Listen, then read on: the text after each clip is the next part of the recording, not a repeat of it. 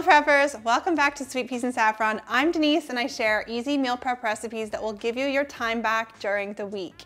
Today we are going to talk about meal prep hacks. So I'm going to share 7 of my favorite hacks that are going to free up your hands and free up your mind and just make you more efficient in the kitchen. Because we all know meal prep is all about the multitasking. So if you can have something kind of doing its own thing while you focus your attention on other things, in my opinion, that's a good thing. So before we get into these hacks, I wanted to share some other shortcuts that I love to use on Meal Prep Sunday. One of my favorite efficiency tips is to use pre-washed, pre-chopped vegetables, like the bagged vegetables that you can get at the store. If you watched my mix and match meal prep video, I'm going to link you to it up here if you missed it.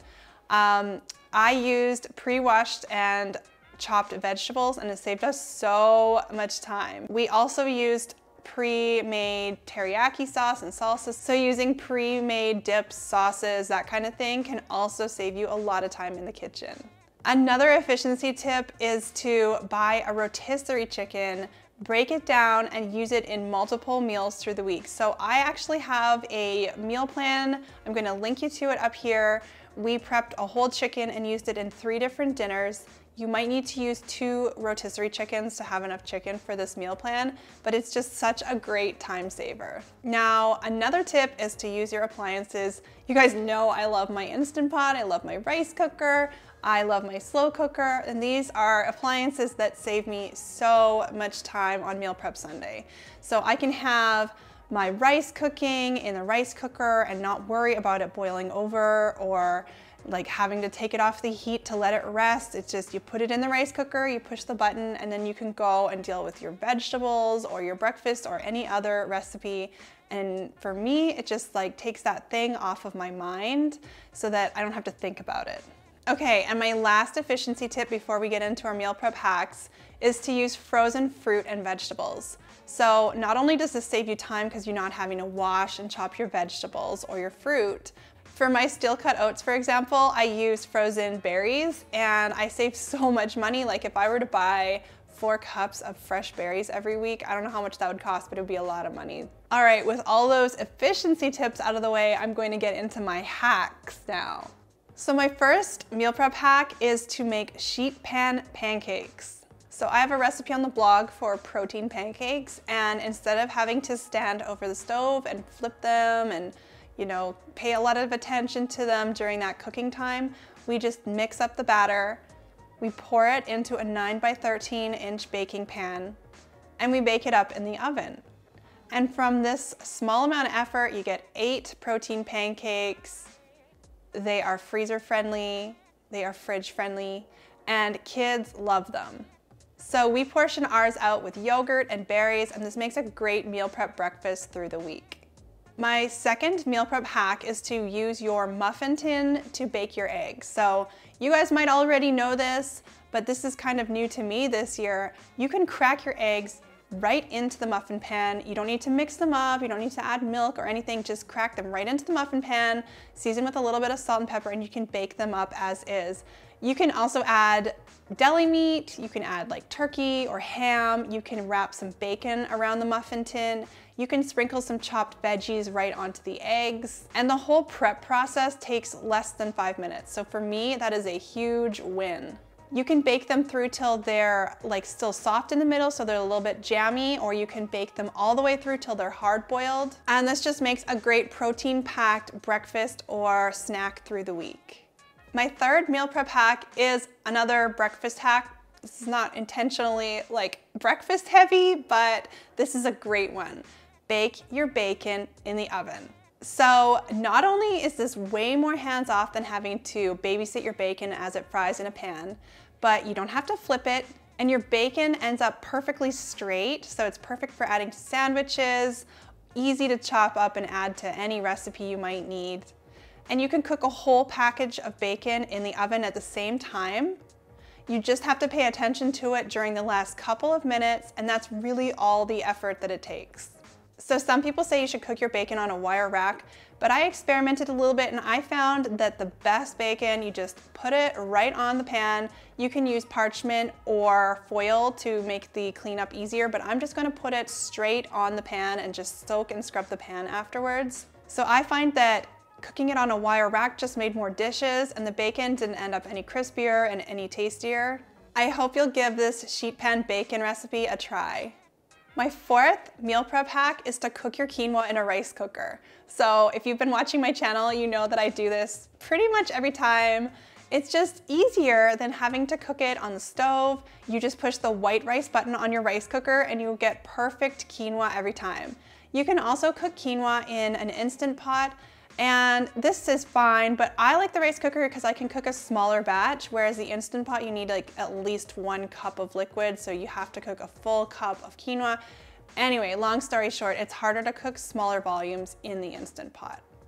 I've actually cooked barley and farro in the rice cooker as well, and they worked okay. The farro took forever, so I like to cook that in the Instant Pot instead.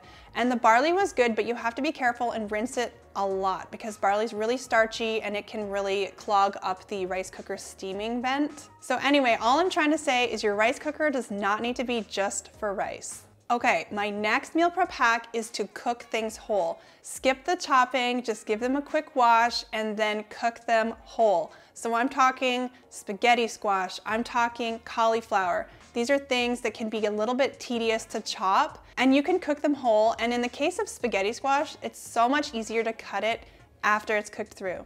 So yes, it takes longer to cook whole, but if you're in the kitchen dealing with something on the stovetop or chopping vegetables, having something cooking in the oven might not be a big deal for you. So this works great for cooking spaghetti squash and cauliflower in the Instant Pot, and it also works well for cooking them in the oven. So I'm going to link you below to my whole roasted cauliflower in the Instant Pot and in the oven, and my whole roasted spaghetti squash in the Instant Pot and in the oven. Okay, my fifth hack is to cook your meals right in the meal prep container.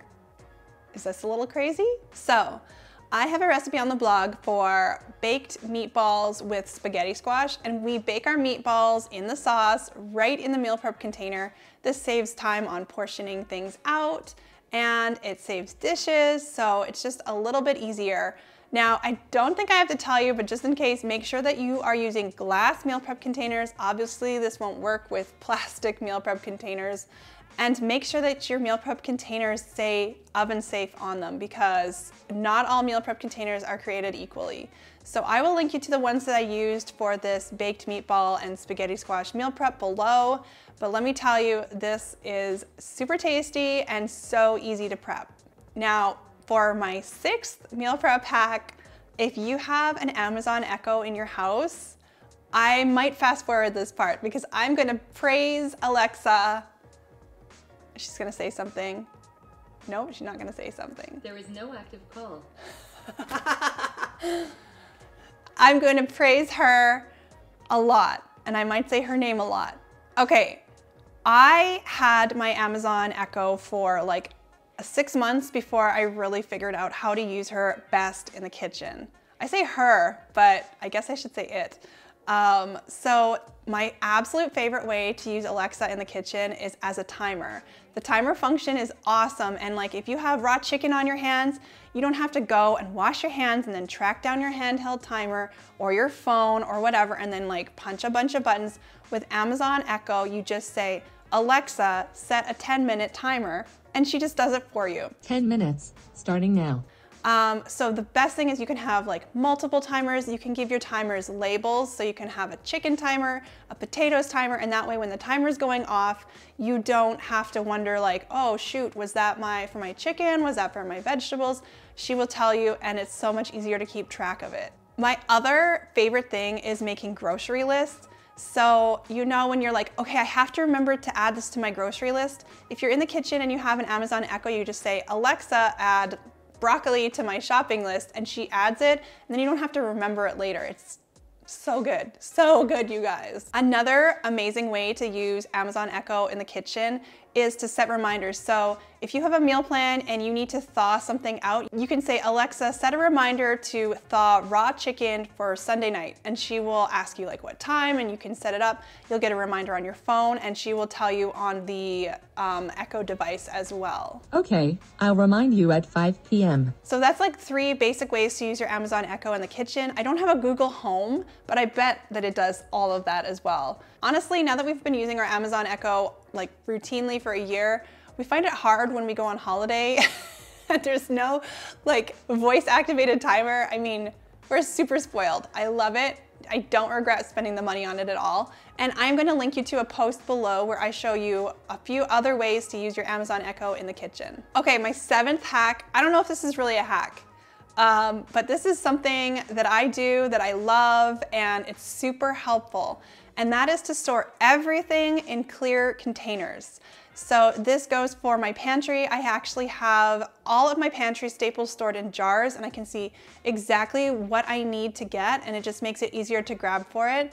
But in terms of storing meal prep meals or meal prep components in the fridge, it makes it so easy for you to see exactly what you have and exactly what you need to get, and it makes it less likely that you're going to lose things in the back of the fridge. So you don't have to get too fancy. You can have glass meal prep containers.